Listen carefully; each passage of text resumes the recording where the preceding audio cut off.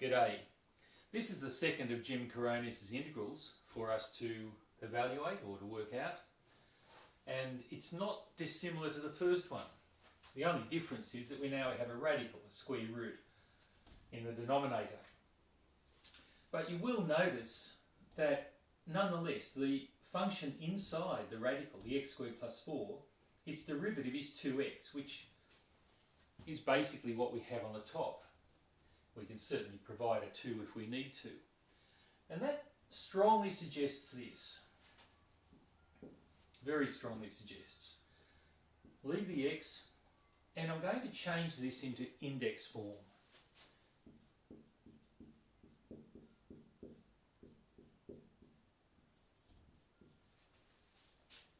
So here we have a function to a power with its derivative out the front, basically. And that should remind you of this pattern, that if y is some function to a power, that its derivative, actually I'll probably write dy dx, I think, its derivative is going to be n f of x to the n minus 1, that's the derivative with respect to the power, and now we multiply by the derivative of the function itself using the chain rule. And this is the pattern we look for in our integral. We have a function to a power, we have its integral out the front, so let's match this. Now I'm going to use colour to make the adjustments. Our derivative we'd like to be 2x, so let's make that adjustment. Write in a 2, compensate with a half out the front. Now that is the derivative of that, so we've matched this.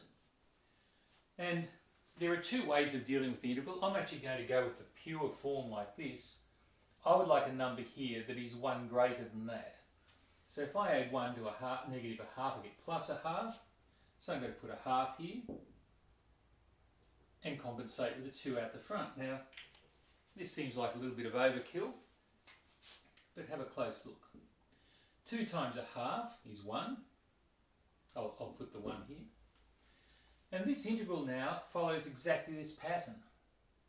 So when we integrate it, we get the function to the power n, which is x²+4 to the power n, which is the number we had out the front, the plus a half. Plus c, of course. If we wish, we won't write 1 times that, and we would put this back